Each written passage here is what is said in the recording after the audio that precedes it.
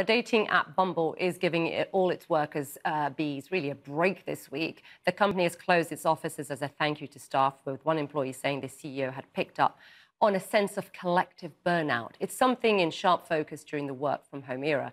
One study says more than a quarter of Americans never prioritize personal commitments over work.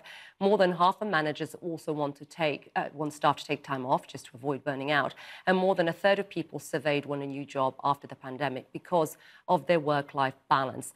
Let's get more on this. Claire Sebastian joins me now. And Claire, I can just imagine if Richard Quest was here, he'd be rolling his eyes and saying, surely a week is not enough to solve this problem. Well, no, I mean, he would be right. It's not, but it is a start. And I think the point here is for management at companies like Bumble and other companies, because burnout, of course, is not limited to this one workplace, to show that they're listening and they're aware. One aspect that we see coming up in studies on the sort of work from home shift over the pandemic is that management have been unaware of the challenges that some of their staff are feeling simply because they haven't been able to see them. So look, Bumble says this is something for all of their 700 plus employees. It's a chance for them to sort of rest and recover after 15 months of living through a pandemic. And they say that it's a thank you for their hard work and resilience. And of course, we know it's been a very busy time for Bumble in particular. They went public in February, which is no small undertaking. They've seen really astronomical growth rates through the pandemic. In the first quarter of this year, user growth, paid users were up 30%. So a very busy time, something that clearly they will welcome, and something that this employee in that then deleted tweet called a big deal. So, you know, something that they're welcoming.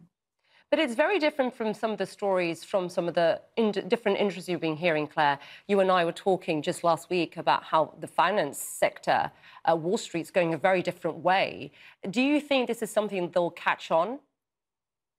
You know, I think companies are having to set out their store, Isa, along the lines of what they're going to do post-pandemic. Will there be a hybrid work strategy, some days in the office, some not? Will employees be able to choose, or will they go the way of some of the Wall Street banks, the likes of Goldman Sachs and Morgan Stanley, and say, look, we really think that everyone should be back in the office at least by Labor Day? It's something that will determine ultimately, you know, where some employees want to seek jobs. It's going to be a determining factor in this labour market, along with, you know, wages and benefits. So I think this is a new era. Hybrid work is potentially here to stay.